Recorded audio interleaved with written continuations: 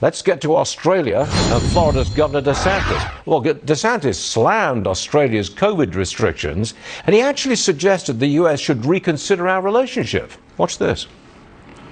Look what's going on in Australia right now.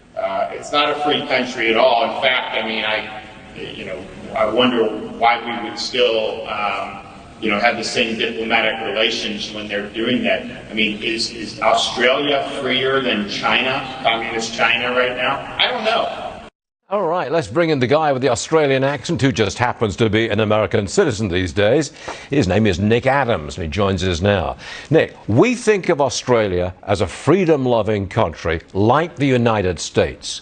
So we were all kind of shocked when we saw that guy who was tackled by the police, thrown to the ground because he wasn't, there he is on the screen now, because he wasn't wearing a mask outdoors. What's going on in your country, or your old country?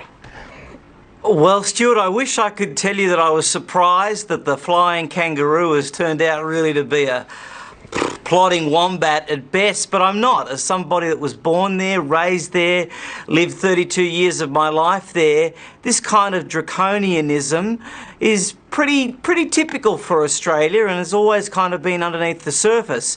Anybody that has even visited Australia will know, Stuart, that if you bring in the wrong nut or the wrong piece of fruit, you may as well bring in a kilo of cocaine because you're going to get treated like a Colombian drug dealer. So Australia has always had that island nation kind of mentality. It's always leaned socialist, and sadly now we're seeing the effects of all of that. But I can't believe it's popular. This kind of draconian lockdown that's gone on for a long, long time, I can't believe it's popular. And in fact, I think you may be seeing signs of revolt.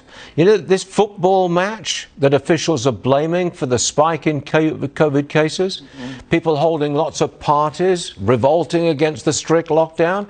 Is there more signs of revolt? I think so, Stuart, absolutely. Look, everybody's got their breaking point. Australians are a remarkably compliant people. They're the same people that voluntarily handed in their firearms for a gun buyback scheme back in 1996. They've always been people that kind of take direction, look for direction from the government, but the signs for freedom are pretty promising in that lots of people are saying enough is enough. We don't want this anymore. We've been locked down for several months. There seems to be no end in sight. The government's botched this up really badly, or again, to use a term that you might prefer, buggered it up pretty significantly, and we don't want it anymore. Okay, real fast. CNN says it will no longer publish content on Facebook in Australia because an Australian court says media companies are now liable for comments posted under those articles. That's draconian.